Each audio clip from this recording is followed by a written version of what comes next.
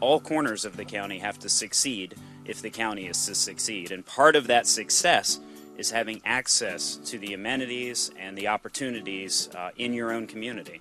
And certainly that is true in South County. When I think about this project, I think back to early conversations with Supervisor Highland well over a decade ago about the need for an animal shelter and the need for a police station somewhere in South County. And originally those concepts were talked about along the Route 1 corridor.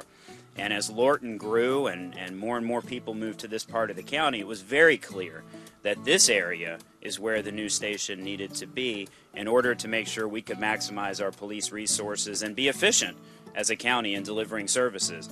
We've been working a long time to improve the police presence and response time in this area. It's tough when you have had two different stations that have served this area, and if you count the other areas that will be impacted by the addition of this police station, there'll be a across-the-board improvement in response time and support.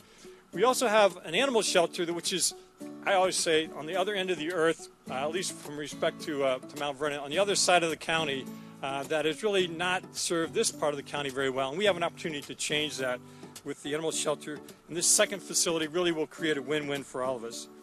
So we look forward to engaging with the residents of South County for the many animal programs that we will offer, programs that will support keeping families and pets together, and programs that will provide access to much needed resources. I really hope that this becomes a hub.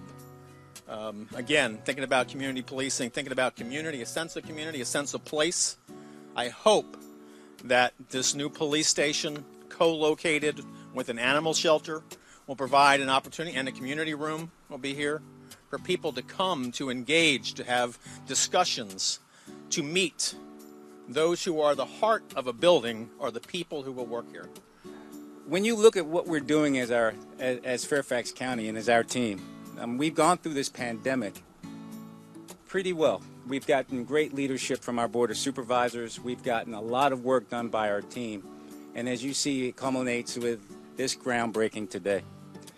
We talk about the environment, LEED Silver. We talk about efficiency as co-location of services. We talk a good game and we deliver a good game, because that is how we do it here in Fairfax County. And I think we will continue to do that as we move forward.